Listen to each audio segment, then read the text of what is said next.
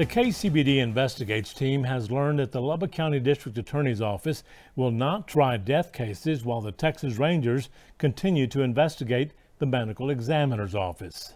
That news has traveled to Austin, where a judge there has delayed a capital murder trial where Lubbock County Chief Medical Examiner Dr. Sam Andrews is scheduled to testify.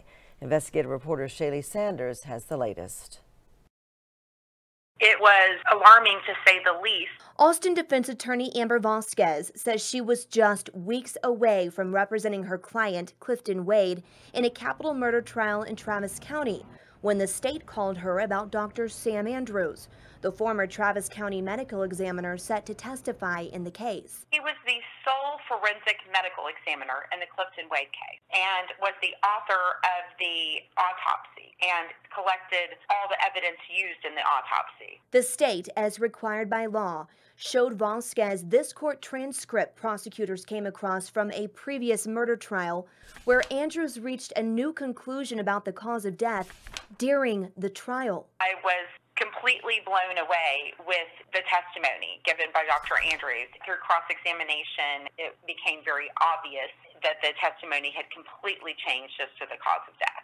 According to this court transcript, at one point, the presiding judge in this murder case said, quote, "I think that changing an opinion regarding a material fact in the middle of a trial constitutes a clear surprise. I think it constitutes clear prejudice." The judge went on to say, "I think it simply speaks to a lack of professionalism and lack of due diligence." It was so extreme that Judge Wahlberg, the district judge of the 167 District Court in Travis County, was forced to strike his entire testimony and then granted a directed verdict acquitting the defendant of murder in the case. In 17 years of practicing law, I've never heard of a district court giving a directed verdict in a murder based on the unreliability of a forensic medical examiner. Vasquez says she started doing research and learned Andrews is now the chief medical examiner here in Lubbock County.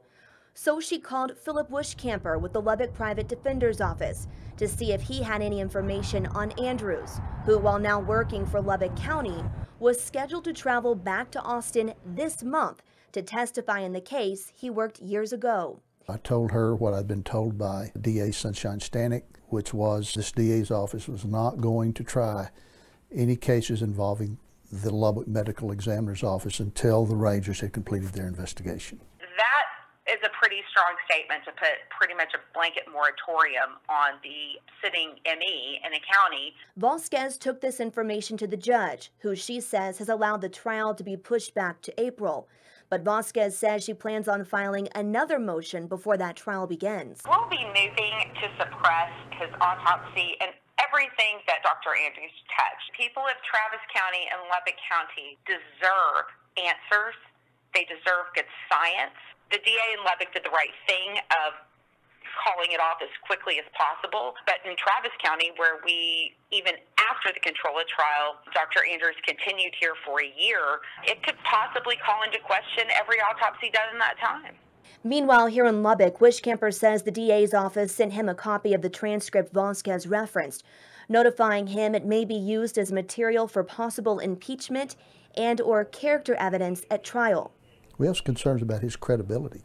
The district attorney has some concerns, or they wouldn't have disclosed this to us. That gives us pause as well. While the Texas Medical Board and the Texas Rangers continue to investigate this office, the death cases will continue to pile up.